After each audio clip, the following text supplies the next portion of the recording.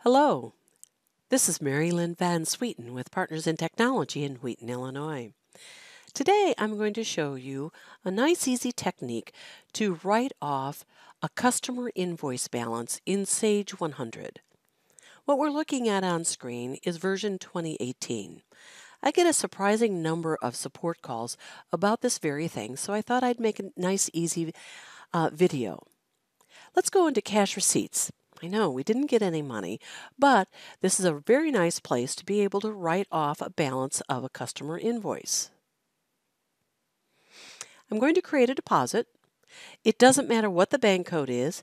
It does matter what the deposit date is because that will be my transaction date. I'm going to have 0 for my cash deposit and of course my credit card deposit because I didn't receive any money.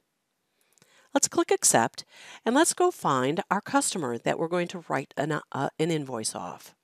I'm going to choose the first customer here, and I'm going to choose a check number called Bad Debt because that's what describes my transaction. Sometimes I'll put write-off, or maybe if I have an invoice on another account and I have the cash, the prepayment on this account, I might refer to the other customer in my check number. It's free form. You could do whatever you'd like.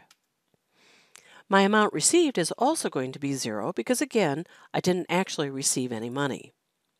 So let's come to lines.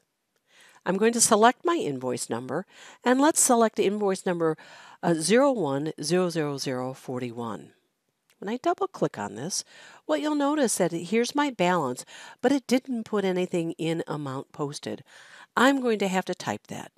Normally when you're doing a cash receipt, there's a check, and it's trying to apply off the check, so it will auto post the amount here. In this case, it won't, so I'm going to have to type that in. You can see when I accept it, the invoice balance is now 0. Let's come to line 2. Here we see I have a line type of invoice. I'm going to change this to a GL account. And I could select a general ledger account to write this off because it's not going to cash, as I didn't receive any money. In my case, I want to put this to my reserve for doubtful accounts. And when I select it, it's automatically going to put in the minus in the amount posted. You can see now that my posting balance is 0, my total posted is 0, I click Accept, and now I'm ready to update my batch normally, just like I would if I had actually received cash. One little caution. This is a great, simple, easy technique to get rid of an invoice balance. You might not want to do it this way if you are calculating salesperson's commission. This is not going to impact the salesperson's commission. This is going to show the invoices being paid.